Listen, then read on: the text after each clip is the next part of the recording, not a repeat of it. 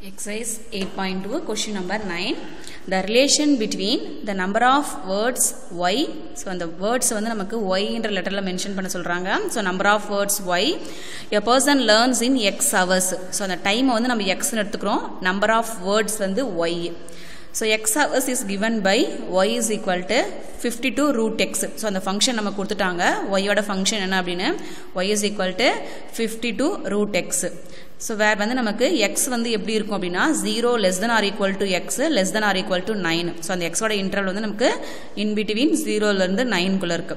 So what is the approximate number of words learned when x changes from, அதாவது நமக்கு அந்த time வந்து change ஆகுது எப்போ அப்படினா ரெண்டு ஆப்ஷன்ஸ் இருக்கு. ஃபர்ஸ்ட் வந்து 1 ஹவர்ல இருந்து 1.1 ஹவருக்கு சேஞ்ச் ஆகுது.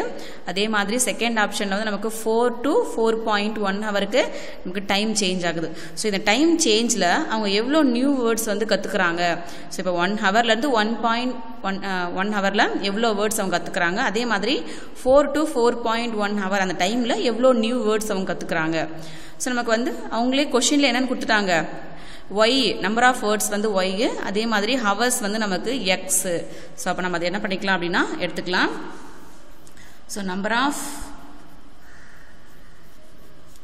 Words is equal to y. Illa let the number of words be y. Next the number of hours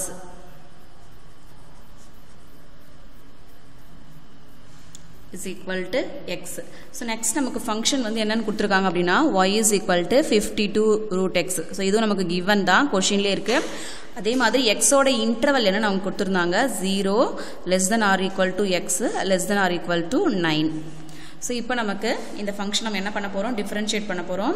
so அப்போ நமக்கு கொஷின் நமக்கு என்ன கொடுத்துருந்தாங்க அப்படின்னா ஃபர்ஸ்ட் ஆப்ஷன் தனியாக கண்டுபிடிச்சிக்கலாம், அதே மாதிரி செகண்ட் ஆப்ஷன் நம்ம தனியாக ஆன்சர் கண்டுபிடிக்க போகிறோம். ஸோ இப்போ dy by dx என்னன்னு பார்த்தோம் அப்படின்னா 52 கான்ஸ்டன்ட் அப்படியே போட்டுக்கலாம். அடுத்தது ரூட் எக்ஸ் இருக்குது. ஸோ ரூட் எக்ஸோட டிஃபரன்சியேஷன் நமக்கு என்ன அப்படின்னா 1/2 root x.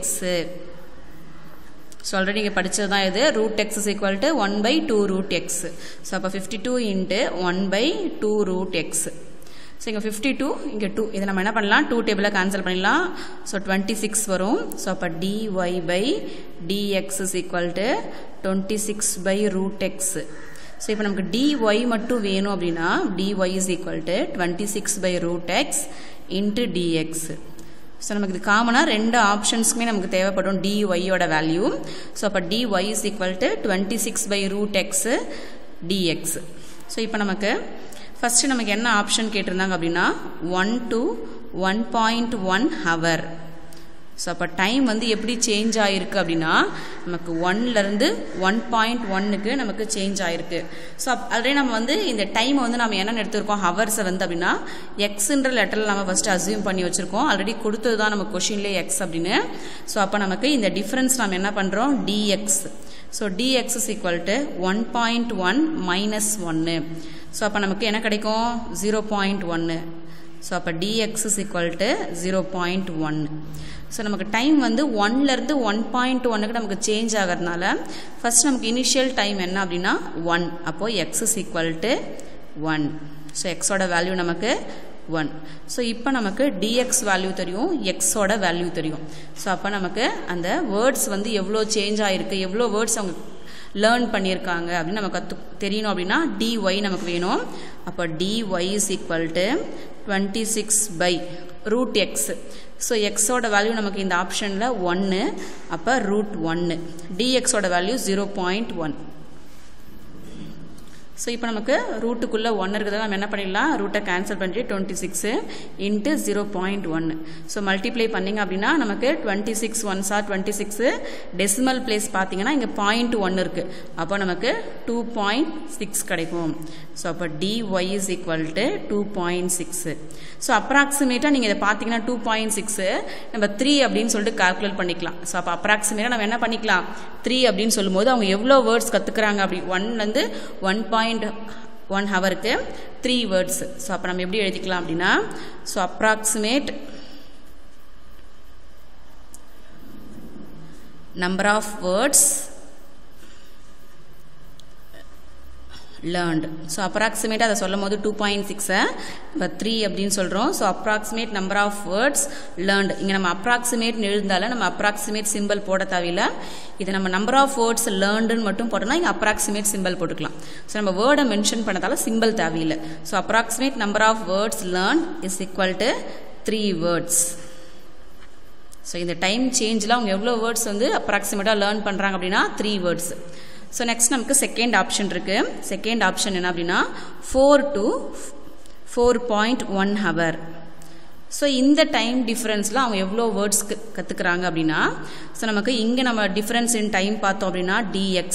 நம்ம எக்ஸ் ஹவர் வந்து என்ன எடுத்துருக்கோம், நம்பர் ஆஃப் ஹவர்ஸ் வந்து 3ன்னு எடுத்துருக்கோம். அப்போ எக்ஸ்ன்னு எடுத்துருக்கோம். அப்போ நம்ம dx கண்டுபிடிக்கிறோம்.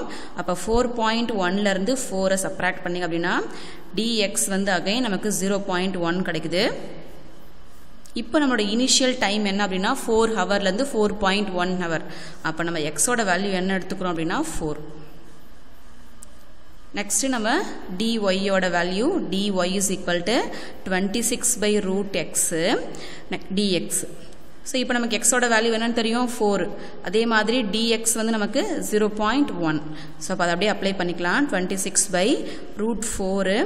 ஸோ நெக்ஸ்ட் dx வந்து நமக்கு 0.1. ஸோ இதை நீங்கள் சிம்ப்ளை பண்ணிங்க அப்படின்னா நமக்கு √4 இருக்குது.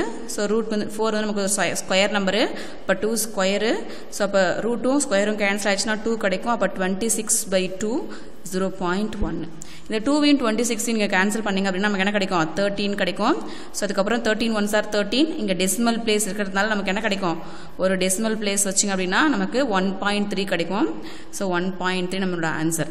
ஸோ இப்போ நம்ம வேர்ட்ஸாக இதை சொல்லும் போது இதை நீங்கள் 1.3 இது அப்ராக்சிமேட்டாக எப்படி சொல்லலாம் அப்படின்னா நமக்கு 1.7 1.8 6லாம் வந்து நம்ம என்ன பண்ணலாம் 2 வேர்ட்ஸ் சொல்லலாம். பட் அது வந்து பிலோ 5 வரதுனால நம்ம வந்து அப்ராக்சிமேட்டாக அவங்க ஒரு வேர்டு தான் கற்றுக்குறாங்க அப்படின்னு நம்ம மென்ஷன் பண்ணணும்.